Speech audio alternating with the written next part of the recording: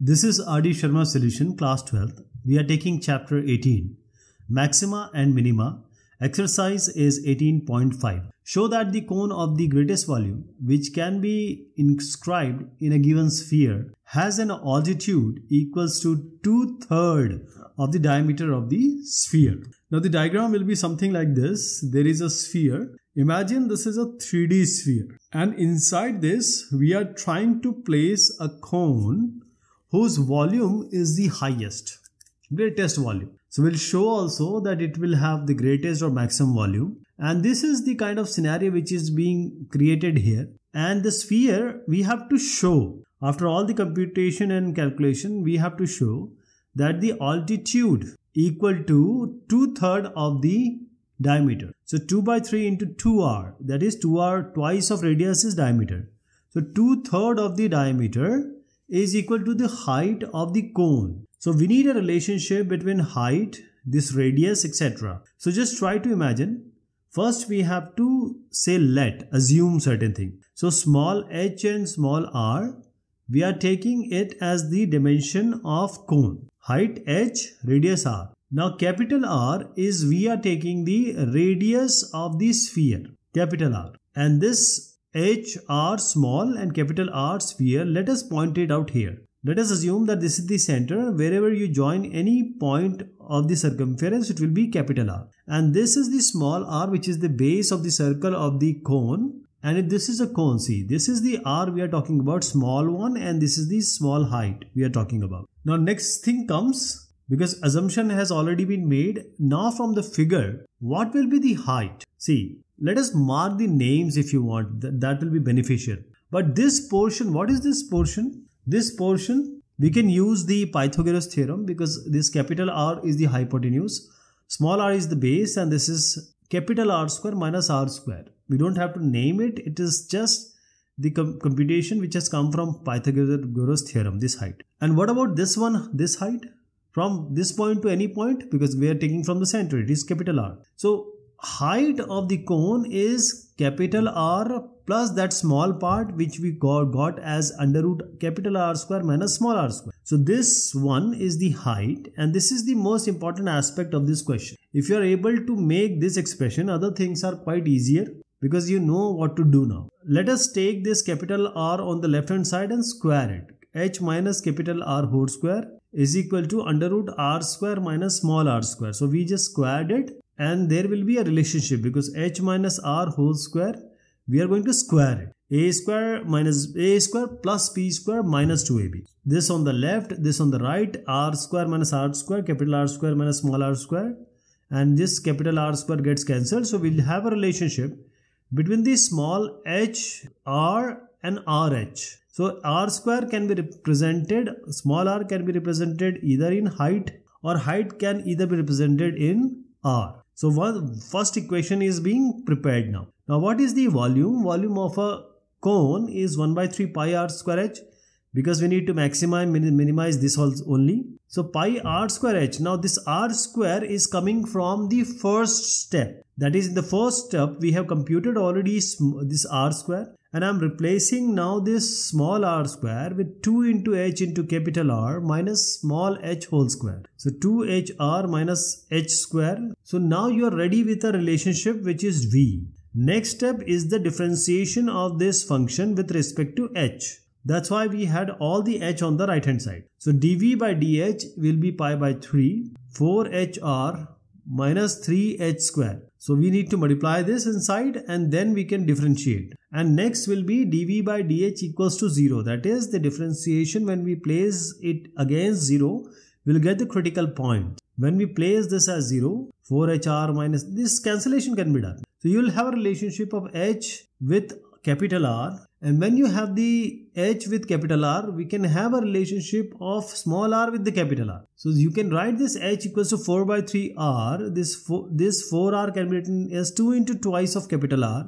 This twice of capital R is nothing but the diameter. So this, we have already reached the answer now, because we wanted, or we were supposed to prove that the height, which is the altitude of the cone, is equal to 2/3 of the diameter. That has already been done. But the step to prove that actually the volume will be greatest, actually the volume will be highest. That can only be done when we have the double differentiation. So the next part is the differentiation already being done. Now that differentiated equation has to be used, and then double differentiation has to be done, d2v by dh2. So when we double differentiate it, it is pi by 3 4 capital R minus this expression, and this differentiation is already the second differentiation. And when we just place this small h by 4 capital R by 3, you are going to get a value which is negative. Don't worry about the value, worry about the sign. Now the negative sign means less than 0, that means the greatest volume. Now this step has to be completed by you, but finally is h equals to 4R by 3 we have proved by the main key which is making the first expression. So the expression number 1 is the most important key here.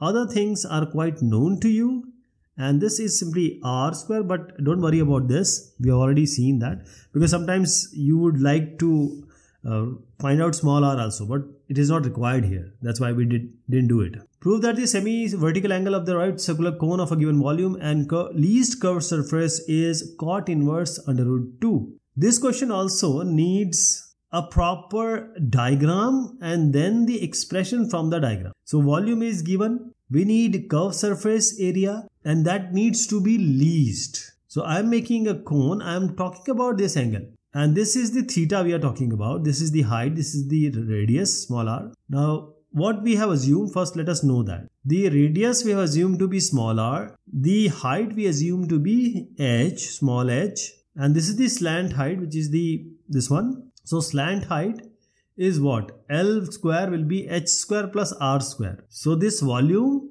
we will take it as capital V and curved surface area as capital C. So the second part is this volume, which is 1 by 3 pi r square h. When we have this 1 by 3 pi r square h, it will be 3 into capital V, which is actually the volume. And so we have a relationship 3v by pi r square is equal to h. Now this slant height is simply under root h square plus r square. You already know about this because this is a right circular cone. So this L will be equal to h square plus r square. And since in the second part or second step we have already computed h, we'll replace h square by 3v square by pi square r to the power 4. R square is already there, and with under root, they are inside the root. So you will get a relationship or an expression for L.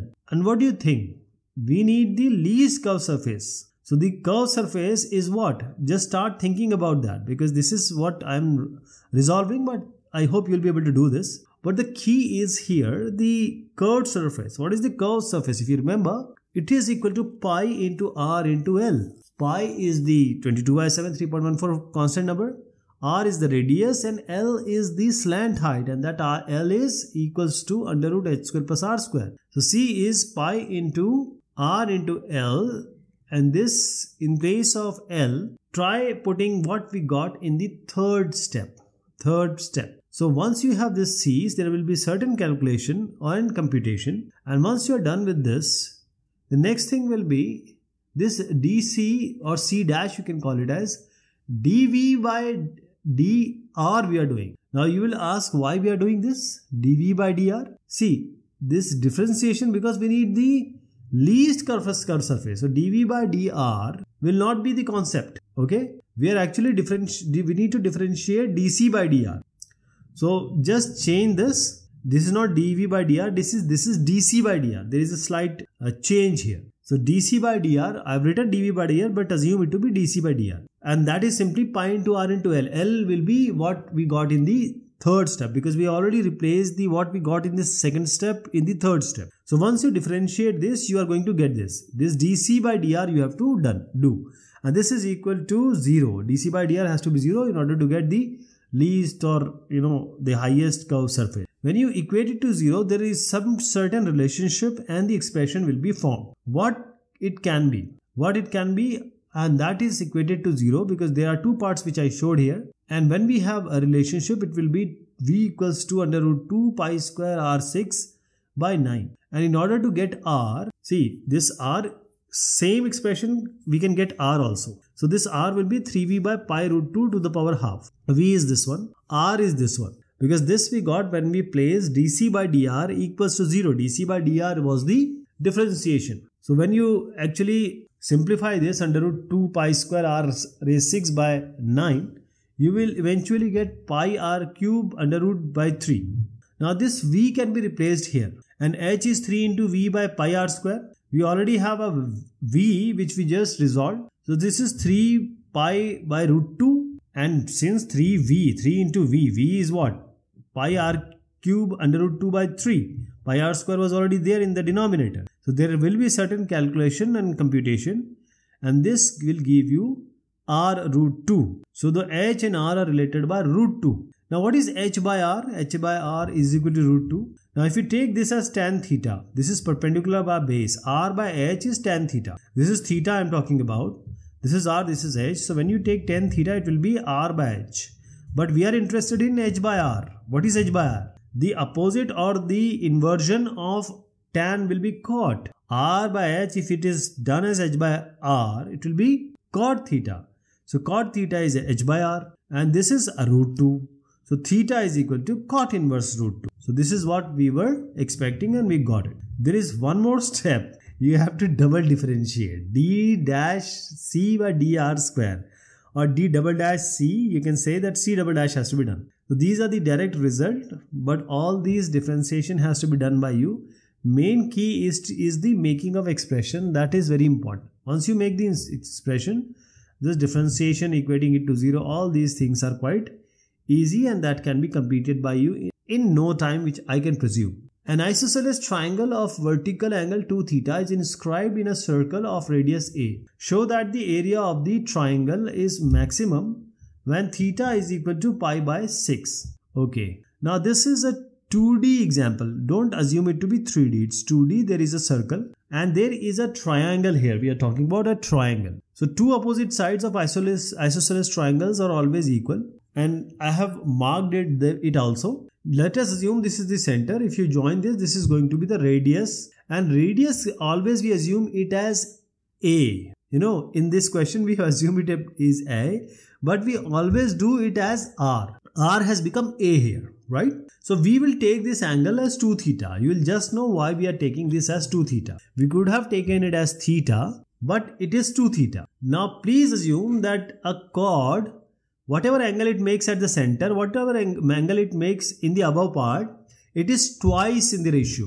That is, if this angle is 2 theta, by the property of the chord, this angle will be twice of 2 theta, that will be 4 theta. I hope you got why we got it. If the above angle is 30 degree, the center angle which the chord is making will be 4 theta. That is 30 into 2, 60 degree. So now mark it. This is A, this is B, this is D. Now see just one by one what we are doing. Triangle ABC, first one. ABC is an isosceles triangle. AB and AC are equal here. Let us say that it is AB is equal to AC. Now what is AD here? Because this is the height of that triangle. And the area of the triangle is half into base into altitude. So we need altitude. So AD is what? AO plus OD. You can write it as AO plus OD. Alright. What is AO? It's quite simple. From the center to any point on this circumference, if you draw a line, it will be radius. How about OD? Now make a separate triangle. This is 2 theta from the property of the chord making an angle at center and at the circumference. So this is 2 theta. So when you have this 2 theta, what will be base and hypotenuse? See, whenever we have this angle, I am making this angle. There are two triangles. 2 theta can be anywhere. So this is base, this is height. So always the base, when you have the angle, will be cos theta and the opposite will be sin theta. What I am trying to suggest here is AO, as I said, R and A, we will use it equivalently. A, but OD is going to be A cos theta and BD will be equal to A sin theta. You know what is the sin theta, cos theta and tan theta? The sin theta is perpendicular by hypotenuse, cos theta is Pandit Badri Prasad Har Har Bol. That is what you have to remember, right? Now this we have A cos 2 theta because 2 theta was at the angle. So this will be A sin 2 theta. OD is A cos 2 theta. BD is A sin 2 theta because BD and DC are equal.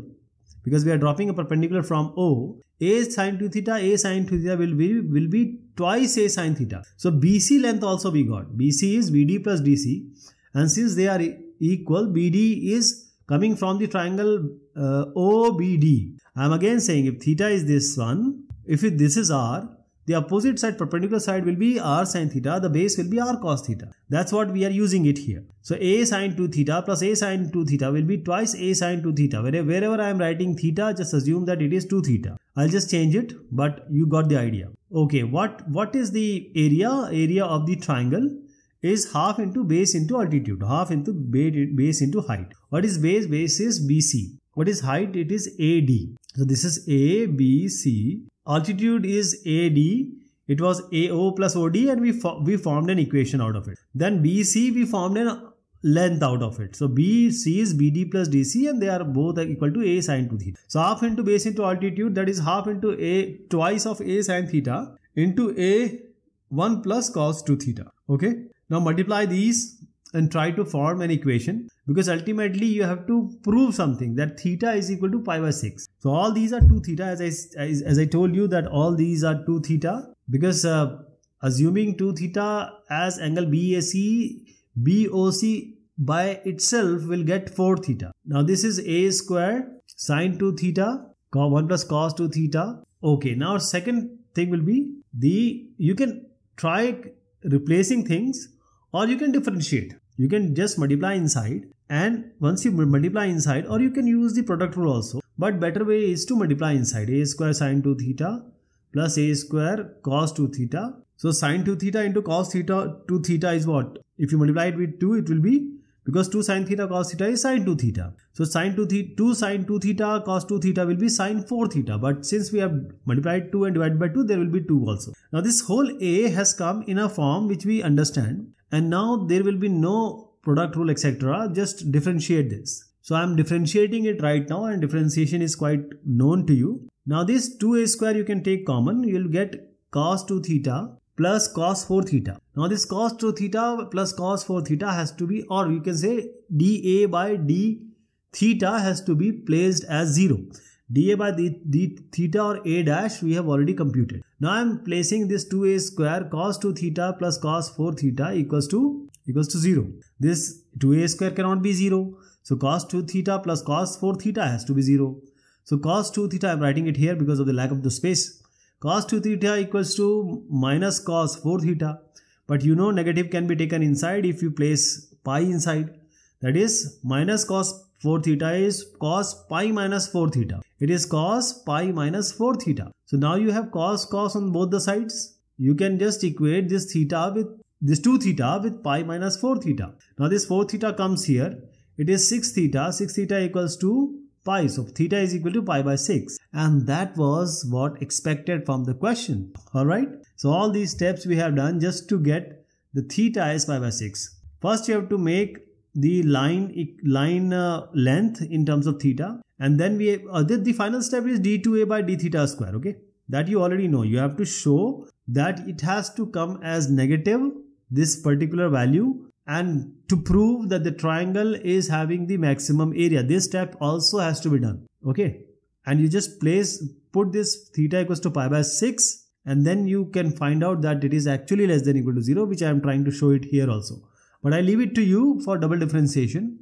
But the whole idea is to start the question, which I already, it is being started, and we have reached that equation, which was the prominent thing of making it. So this 2 theta and 4 theta, that's why we didn't end up handling theta by 2 and theta by 4. So this base and altitude is the most important aspect.